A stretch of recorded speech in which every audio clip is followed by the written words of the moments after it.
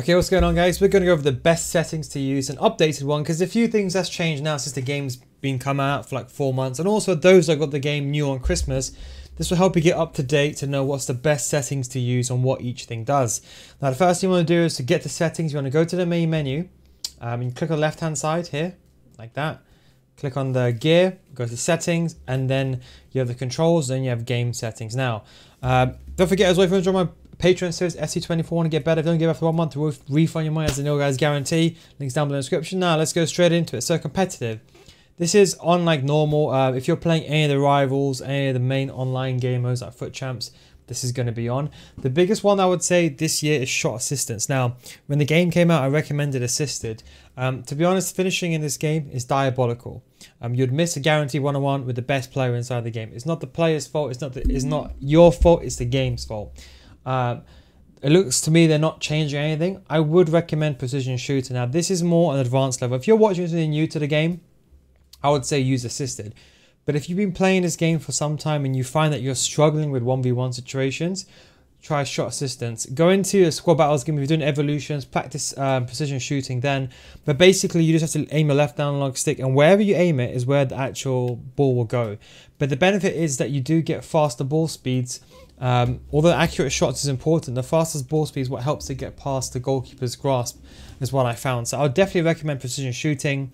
In my FC Patreon series, my FIFA School Series, FC School Series, I'm still teaching on assisted for now, but there'll be a video on how to adapt to precision. But just to give you an example, you're not at a significant disadvantage, but there is a major disadvantage to a major advantage using precision.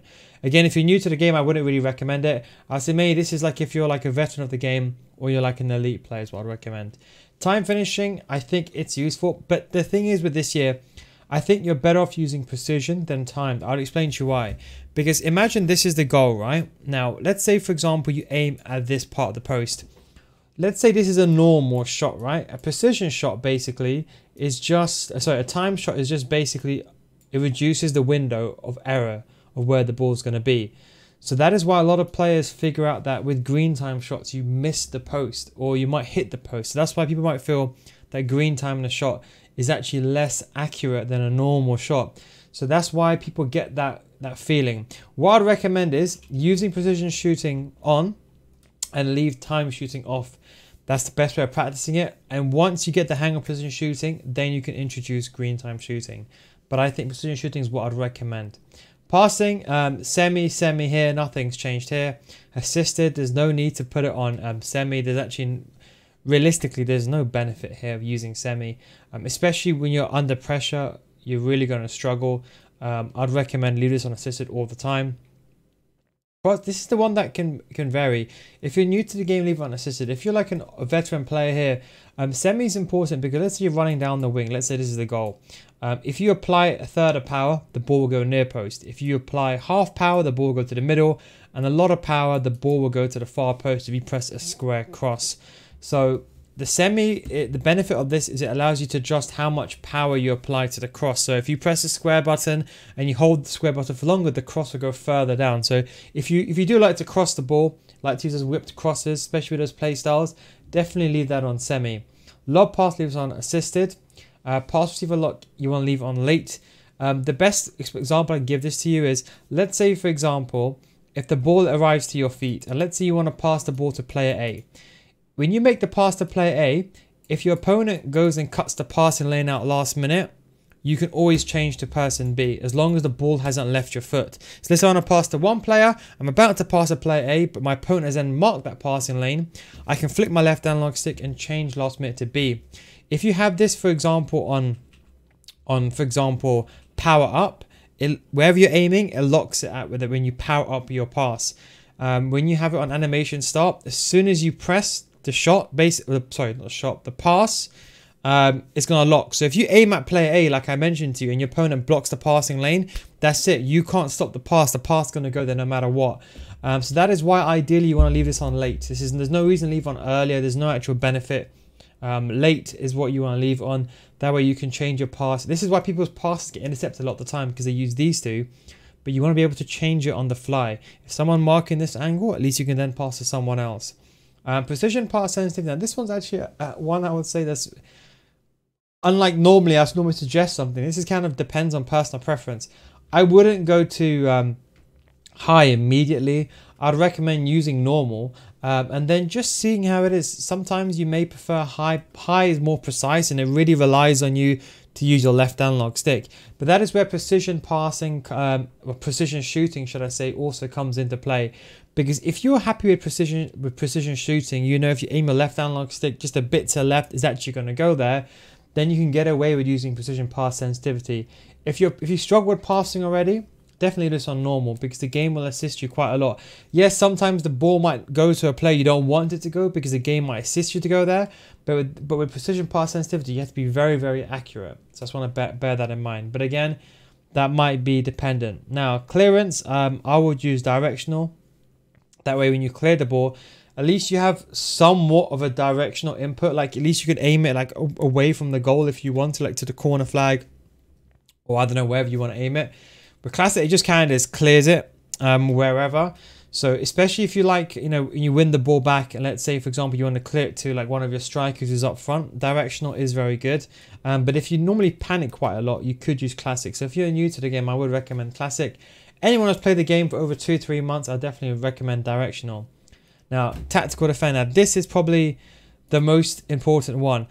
People always ask me. The best analogy I gave is when the game came out. In fact, you know what? I just realized as well. The reason why it's showing different controls is because my controls are set to normal. That's why if you saw time shooting, it should show the correct controls now. So if you got confused, like why was it circle instead of square, that's the reason why. But anyway, going back to tactical defending. When the game came out, the analogy I gave to everyone, and I think is the best way to do it, right? Let's say you're learning to drive a car for the first time, okay? And let's say you're learning to drive an automatic car. And let's say you're already struggling, okay? Now, is it wise to go to manual? Imagine your test is in 3 weeks' time. You're driving an automatic car and you're already struggling as it is, right? Imagine your instructor goes to you, go to learn manual. You're going to think they're mad. So that is the whole thing. You know, people misunderstood what I said when the game came out. They kept thinking that I said advanced defending is not good because they don't really watch. Even other creators didn't understand what I was talking about. I'm not saying that advanced defending is not good. I'm just saying for the mass majority, you can use tactical defending. If anything, a lot of pro players still use tactical defending. People haven't changed. This is the thing. People think all the pros are using advanced defending. No, they are not. That's a complete lie. In fact, most probably are using tactical defending over advanced defending. Tactical defending I'd recommend if you're new to the game. There's a lot more systems. The game decides when you can barge and the game decides when to tackle. The game is actually smart enough to do that for you. Is there benefits to using advanced defending? Yes, of course. It gives you that manual control. In fact, sometimes you can actually barge the player and you can guarantee you can do attempt to shoulder, challenge, all is seal out. You can guarantee it, and that way the game won't screw you over. To be honest, rarely the game will ever screw you over if you're meant to be completely candid. It does give you more manual control, but remember all logic I would say. If you're learning to defend, you learn the basics. This is why people don't get better at the game, because they watch these videos, people learning mechanic abusing, learning this skill move, what's this, what's that, what's the most overpowered mechanic, and they never get better at the game. Maybe creators want that because they want you to come back to the videos. I don't want you to come back to my videos in 2 years' time. You should not be watching Neil Guys. You'd be thinking, Neil Guys the guy told me to play FC, and that's it. You never see my face again. That's how you want it to go along. So yes, advanced defending is effective. You need to rely a lot on play styles as well, I think. But personally speaking, tactical defending is completely fine. Advanced defending just gives you the manual control when you can decide. So if you press the tackle button with advanced defending, you can guarantee a tackle. But this is the issue. Another thing I wanted to mention, maybe this might be long-winded, but this is also very important. If you struggle with defending as it is, you have to use tactical. In fact, if you're watching this video, you should be using tactical. Because a lot of players, they spam the tackle button way too much. And if anything, going to advanced defending, you lose that assistance of the game sometimes helping you by forcing you to do a shoulder-to-shoulder or a seal-out instead of a normal tackle. So that's why the assistance is much more important, tactical defending. Once you're like elite level, I would say, then you can change to advanced defending, then you can adapt. As I said, most of the pro players are still using tactical defending. The prediction I made in the beginning of the game is the same now. So that's one thing I wanted to say, just give you some clarification, because a lot of misinformation and people are misquoting me because apparently I'm saying advanced defending is not good. Of course, if anything, is better than tactical defending, but you need to know how to defend in the first place. Anyway, rant over. Pass block assistance, that's on. Auto switching on air balls, on loose balls. When people come to the game, they think by turning it to automatic, it makes it easier for you. But this is bad because sometimes you might be using your CDM to defend and the game might control your centre back. You don't want the game to randomly switch for you. When you leave this on air balls and loose balls, the game won't switch for you, so you can switch manually. So that way, if you run back with your CDM, you're going to keep using that CDM. That way, because if the game switches for you, sometimes you might run out with the wrong play, you might be running out with your CDM. Let's say you're running out with your CDM. Let's say your attack is here, this is your back four, and let's say you're running out with your CDM, and the game switches you to your centre back, then you can leave a massive gap, or you could run out with your centre back line. So with air balls and loose balls, the game only changes when the ball is 6 feet or higher in the air, like when there's a corner or when there's a cross. It's the best one to use. Auto switch move assistance, I would recommend low for every single person. This is what you should be using even if you're new to the game. Although maybe before I used to recommend high if you're new to the game, I think realistically you should start on low. This is not beneficial because sometimes you want to have manual control. Like if the game switches for you, you want to decide where you want to move yourself. I'd recommend everyone to use this on low. However, if you're a veteran at the game, or if you're an elite player, you should be using none. So if you're new to the game, you use low. If you've experienced with the game, I'll recommend none because that way you have full manual control yourself. Right stick switching, to be honest, player rotation is useless. You don't want to use it. It's just not practical. Maybe against squad battles, amateur mode, but that's about it. Adaptive. I just think it takes too long. Classic is just the best one where you just flick your right analog stick. Right stick switching reference. There is two: ball relative or player relative. Now, ball relative, in my opinion, is a superior one. There's a lot of people that are very much unsure of ball relative. You see, even myself, if I was just playing the game normally, and let's say someone said you want to try ball relative, why would I want to change? Why should you change? I don't blame you. But because it's my job to test the game and teach the game, when the feature came out, I tried out ball relative and I found out that it was more consistent than player relative. Is player relative better? I would say at elite level for high level pressing is the only benefit. I'm talking about like teammate contain, very high level manual pressing. That's the only thing that trumps over ball relative. Apart from that, ball relative is more consistent. It's because your eyes, they naturally track where the ball is going. And remember, if you flick your right, let's say the ball is over there, if you flick your right analog stick up, you're always going to switch to play on top of the ball. And most of the time when you're defending, let's say for example the ball is over here, and let's say you got back line of 4, sometimes you might want to, let's say using a striker, if you use player relative and you want to switch to your CDM, you might switch to your centre back by mistake and then back to, so you might flip like this, switch to your centre back, then you got to switch the opposite way, then go back to your CDM to recorrect the error that happened in the first place.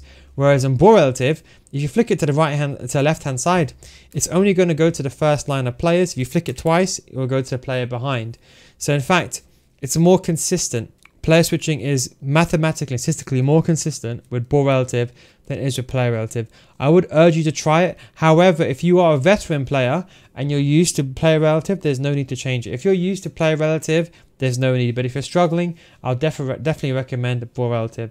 Right stick switching sensitivity is a bit of a weird one. To be honest, even after this time, I really don't know what number to use. It's kind of, I feel like it's kind of a bit with delay. You may know what I mean. Sometimes you go inside a game and right stick switching is perfect. You go into the next game, then it's all over the place. I can't really say what's good and what's not. This is one of those few things that it's a lot of trial and error.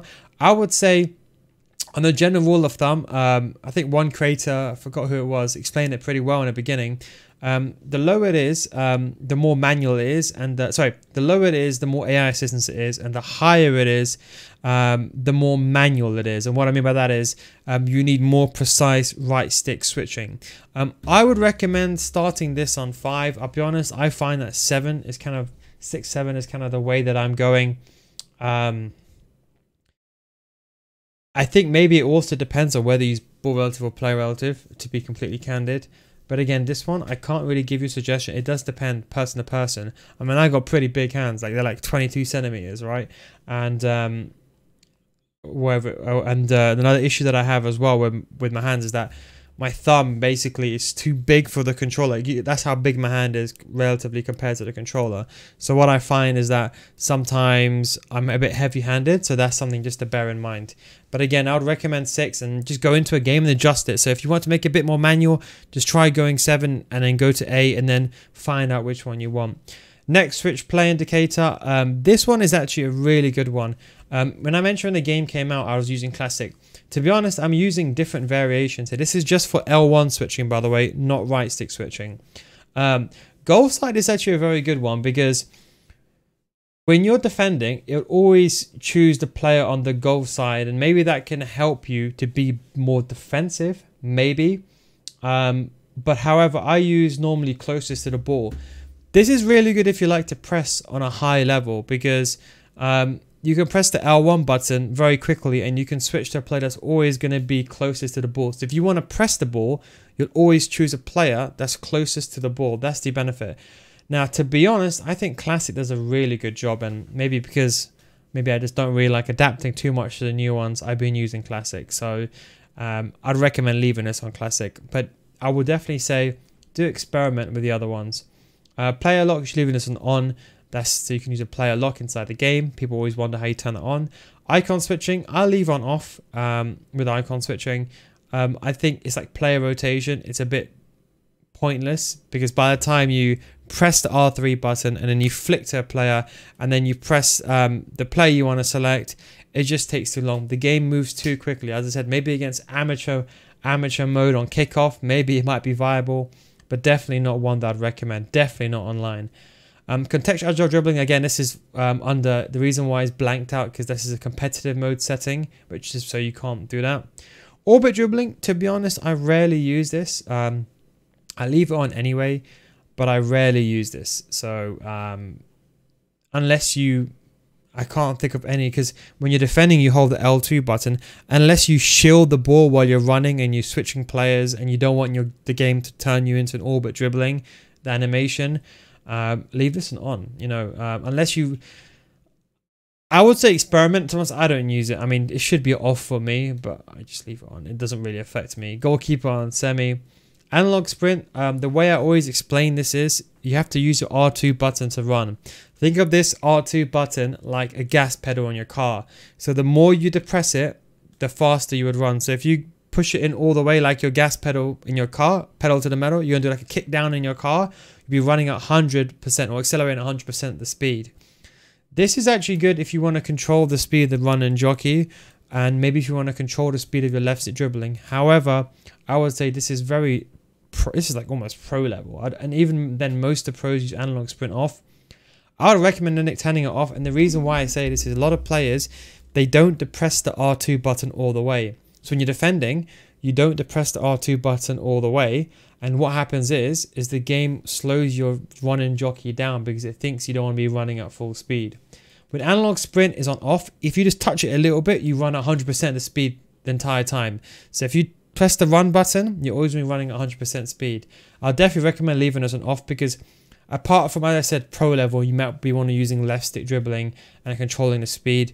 But to be honest, no one does that anymore. I mean, I used to use analog sprint. I don't even think it's even worth using anymore if you're asking me to be candid with you.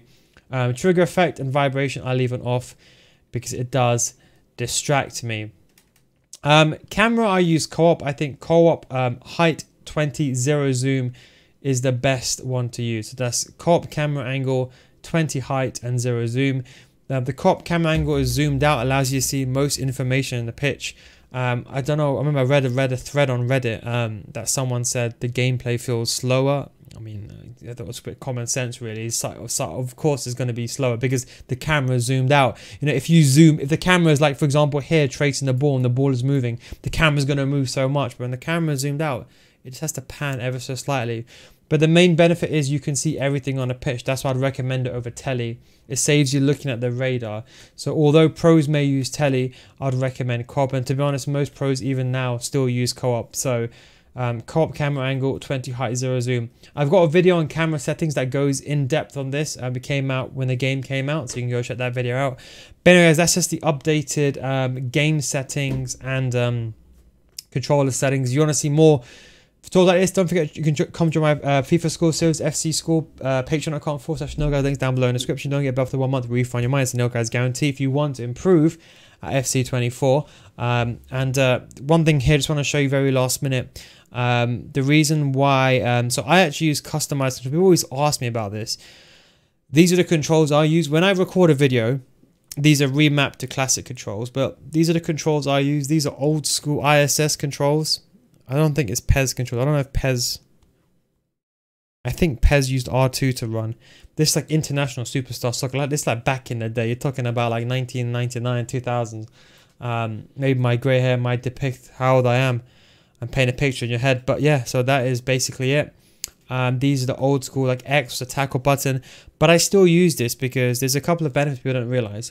If you press the tackle button, if you are in possession of the ball, the game actually makes a pass away.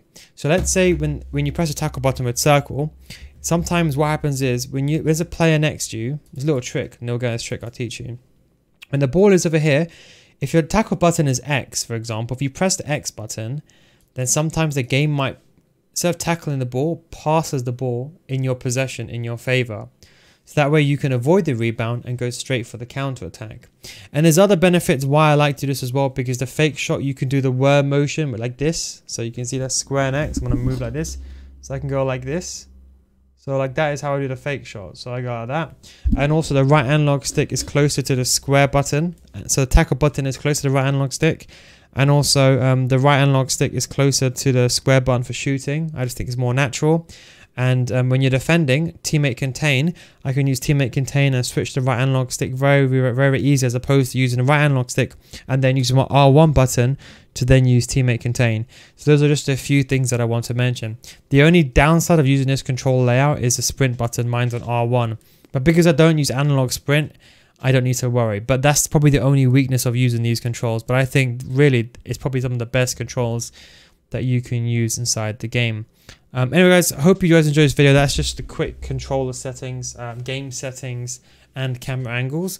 That's one I'm using. Of course you should be using classic, but just in case, because people always ask me, Neil, why do you use these controls? Just that I've been playing the same way for 20 years. So there's no reason for me to change it. Anyway, thanks for watching, take it easy, and I'll catch you next time. Peace out.